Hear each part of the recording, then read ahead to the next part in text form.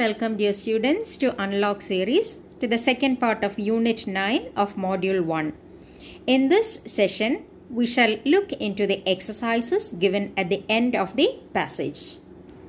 We tried to locate the meanings of new words and we also tried to find their synonyms, and we also tried to understand these antonyms of certain words. Now let's have a look at the exercises given at the end. The first question, wonders in the passage means. The options are things that are strange and surprising, emotion instilled by something strange, thinks or speculates curiously, is filled with admiration. We normally wonder how something has happened. We wonder what the answer is when we get a question to which we don't know the answer. So what is the meaning of the word wonder? Can you tell me the meaning of the word wonder? It is thinks or speculates curiously. So to wonder means to think or to speculate curiously, like guess something. And what are the synonyms for wonder? They are admiration, astonishment, and surprise. The second question, dash from the passage is the antonym of certain. So we are asked to find out the opposite of the word certain. Certain means sure. So what is the opposite of the word certain, or what is the opposite of the word sure? It means doubtful. So certain, its opposite is doubtful. And let's have a look at the synonyms for doubtful. They are dubious and speculative. Synonyms for doubtful, dubious and speculative. The third question, the expression take them through the city means. The expression take them through the city means take people on a tour. So it's like taking people for sightseeing. Take them through the city means take people on a tour. Let's have a look at some travel idioms. That they are idioms related to travel. Highways and byways means all roads. Hit the road means to start the trip. A red-eye flight is a flight that leaves late at night. There are many other idioms related to travel. There are many other idioms related to travel.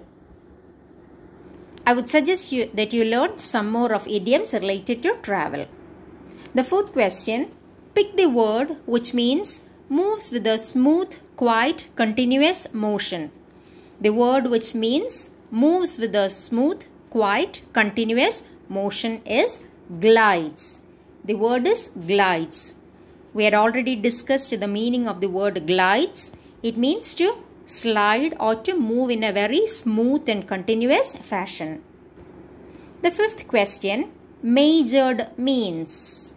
The word majored means to get a degree in a subject or graduated. So majored means to get a degree in the subject. Sixth question, kindergarten is a word related to. I'm very sure you know the answer. Kindergarten is a word related to education. Seventh question, the term grocery is associated with. Again, we discussed the term grocery also. The term grocery is associated with food.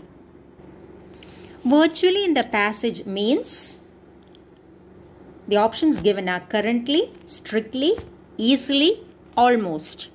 And virtually means almost. Ninth question, dash is the word used in the passage for stylish and modern. Dash is the word used in the passage for stylish and modern. The answer is swanky. And I've also given some synonyms related to swanky. They are posh, luxurious, flamboyant.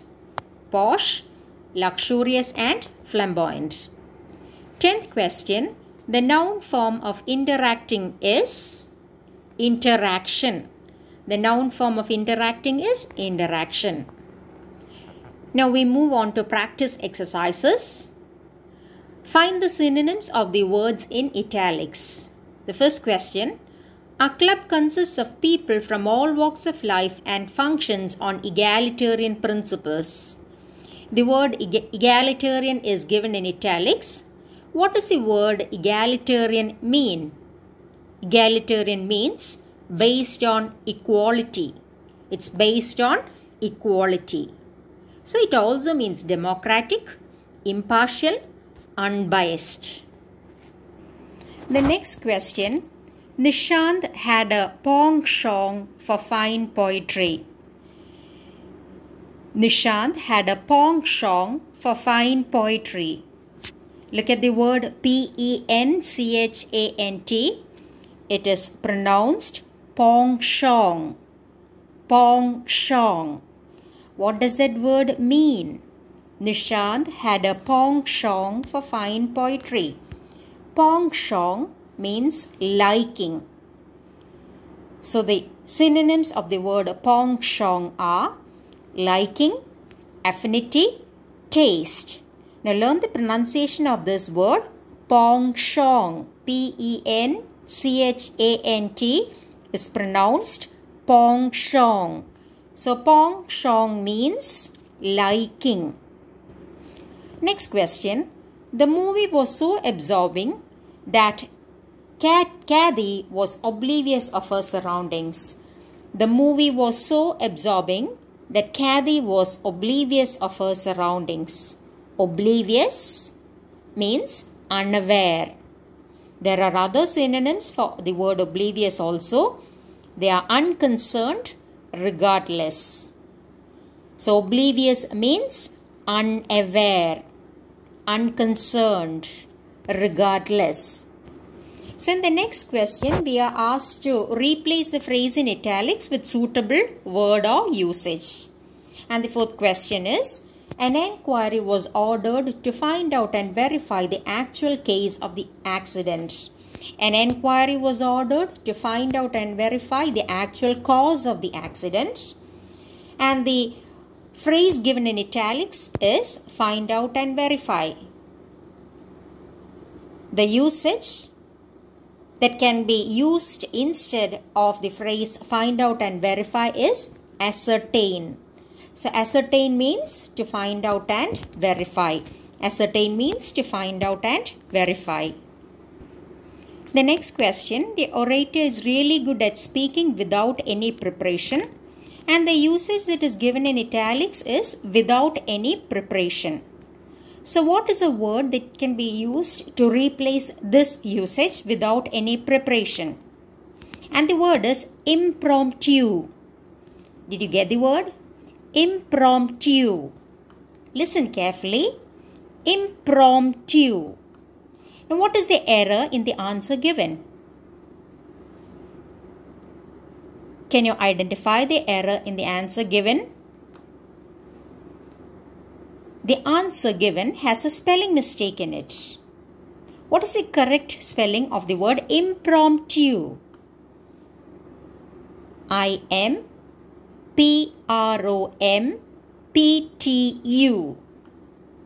I-M-P-R-O-M-P-T-U. So what is the word? Impromptu. What does that mean? Without any preparation. So you will be asked to correct the spellings given. You will have to find the errors and correct the spellings. You will have to write the correct spellings. So be very careful with the spellings. So without any preparation can be replaced by the usage by the word impromptu. The spelling is I-M-P-R-O-M-P-T-U. Moving on to the next question. The supervisor asked the researcher to shed some light on his new findings. The supervisor asked the researcher to shed some light on his new findings. And the usage given in italics is shed some light. Shed some light. This usage can be replaced by the word elucidate. E-L-U-C-I-D-A-T. So what does the word elucidate mean? Shed some light on. The next question. asks us to choose the correct word or phrase to complete the sentence. So two options are given and we will have to find the correct answer to the question. The story is about two families that have an ongoing dash that goes back 3 generations. The story is about two families that have an ongoing dash that goes back 3 generations. So we know that the word food will not fit in there. So the answer is feud. And feud means quarrel. So the story is about two families that have an ongoing feud that goes back 3 generations. Next question. I'm just waiting for my father's nod of dash so that I can go abroad to work. I'm just waiting for my father's nod of assent. Assent means permission. The next direction given for us is to use the most correct usage or term to complete the sentences.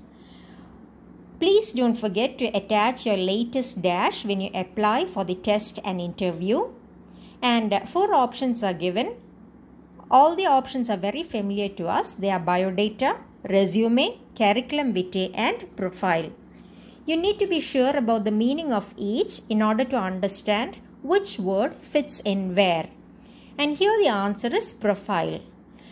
So please don't forget to attach your latest profile when you apply for the test and interview. Now let's have a look at the meanings of the other words. Biodata means biographical information, but it's a very archaic usage or it's a very old usage and it is mostly considered as an Indianism. That is, only Indians use the word biodata. So it means biographical information and it's an old-fashioned usage. Resume is a French word and resume is ideally a summary of one's education, skills and employment when applying for a new job. A resume does not list out all details of a profile but only some specific skills customized to the target job profile. That means when you are applying for a specific job, you will list out the skills and talents that you have or that you possess and that fits for that particular job you are applying for. So resume need not completely give all the details of your profile, but it will give only specific skills which are suitable for the job that you are applying. A resume would be ideally suited when experience is counted more important than education. So I hope you understood the meaning of the word resume. The next word is curriculum vitae. Curriculum vitae is more detailed than a resume, generally 2 to 3 pages or even longer as per the requirement. A curriculum vitae lists out every skill, all the jobs and positions held, degrees, professional affiliations the applicant has acquired, and it is done in a chronological order. So curriculum vitae is comparatively a detailed write-up, the skills that you possess, the positions that you have held, the experience that you have, the degrees and the professional affiliations that you have are all listed out in the curriculum vitae, and it is also given in a chronological order. Whereas a profile is a short and brief description of a person. So you need to be very familiar with all these terms, especially resume, curriculum vitae and profile. I hope you've understood the meanings of these 3 words, and this is going to be very important for you because the text itself, English for Career, addresses the employability skills of the learners. So you need to be very careful while you are attaching your curriculum vitae or resume or profile. That should depend on the application or the job that you are applying for. I hope you have understood the exercises pertaining to Unit 9 of Module 1. And I hope you have studied the meanings, the synonyms and the antonyms, the phrases and the idioms and the usages given in this unit. So study them well, learn the spellings as well. And we shall meet again very soon. Till then, stay safe and take care.